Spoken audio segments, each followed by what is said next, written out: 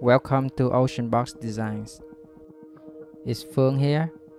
Today we're gonna learn how to set up your MicroReef with the Oceanbox Designs MicroTank Artisan P1G. Stick around.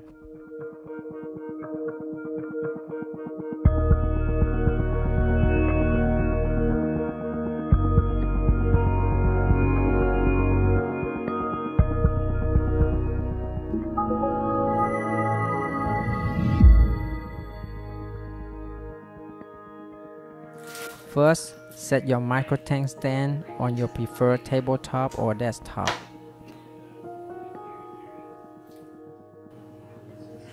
Next, set the MicroTank on the stand. Don't worry about alignment for now. You can still move the tank later if necessary. Now let's prepare your filter media caddy. Remember to rinse your carbon before use to get rid of any carbon dust. In your MicroTank kit, I included one bag of carbon and 2 filter pads enough for 1 month run. To maximize filtration, the dual density pad included has a loose and dense fiber side. Make sure the loose fiber sides face up.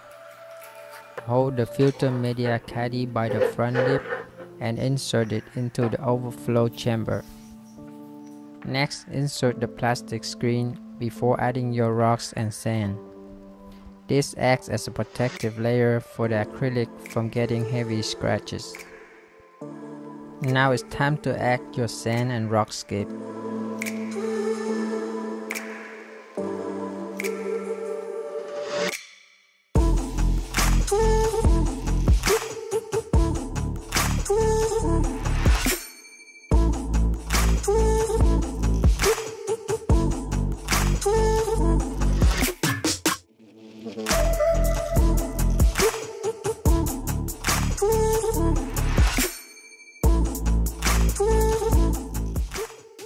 For this video, I'm going with a simple scape, but in the future video, I will go more in depth on how you can create your own custom rockscape.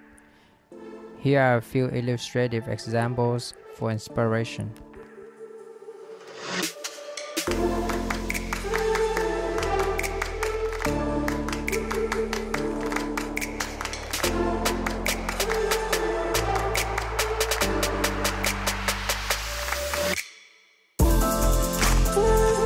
Here I'm being extra careful not to touch the sides of the tank to avoid scratching the acrylic.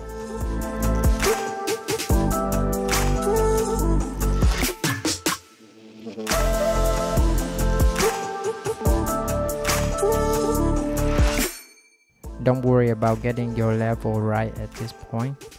We're gonna adjust that later.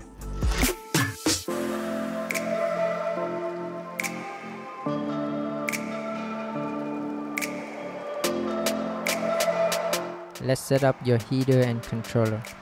Insert the heater into the heater chamber.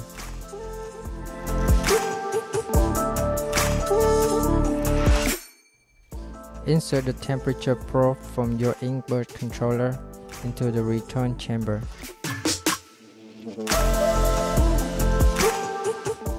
For temperature, I set mine to 78 with the low and high point at 76 and 82 respectively.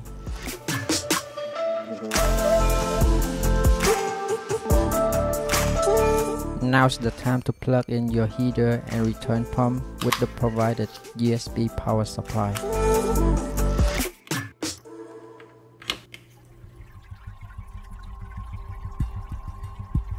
Adjust your nozzle upward to increase surface agitation. Keep in mind this will also increase evaporation. And now that we have flow, it's time to fine-tune your water level.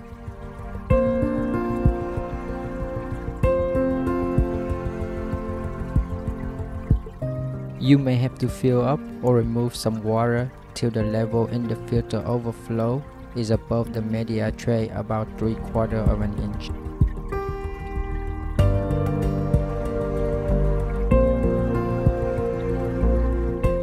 Now let's install the nano LED light. The light should be installed on the overflow side and not the return chamber.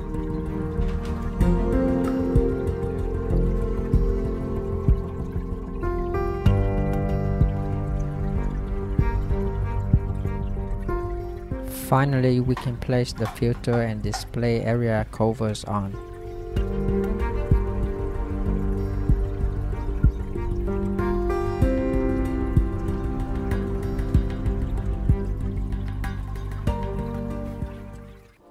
One last thing, let's wrap it up by tidying up all the cables with the included clip.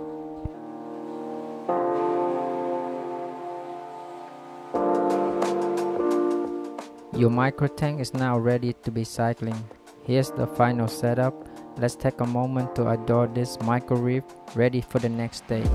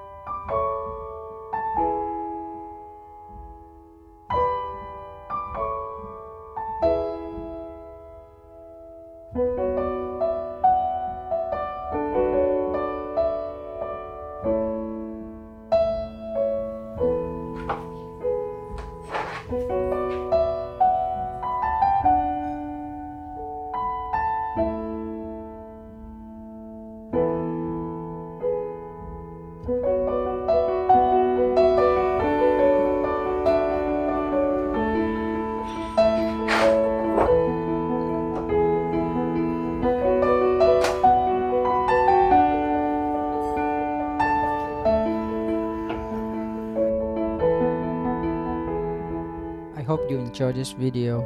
I have more videos coming up for this MicroTank build, so stay tuned and I'll see you on the next one.